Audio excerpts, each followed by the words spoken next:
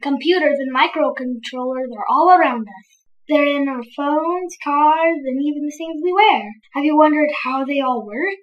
It all comes down to a little device called a transistor. A transistor is basically like a little tiny electrical switch, but instead of being controlled by a lever or button, it's controlled by electrical voltage.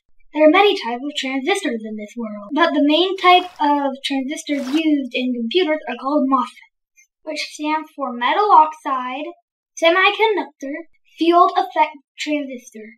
Yeah, it is a mouthful, but transistors are pretty cool. Transistors are combined in special ways to create logic gates, AND gates, OR gates, and NOT gates. They create complex logical functions in computers.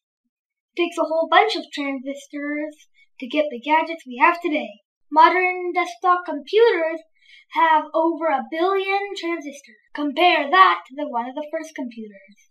The ENIAC had the equivalent of 17,000 transistors, but took up the whole room and weighed about 27 tons. Imagine packing a computer around that size. Want to learn more about computers? Check out my video about explaining logical gates, or check out my video on pixels. Thanks for watching Science Kids!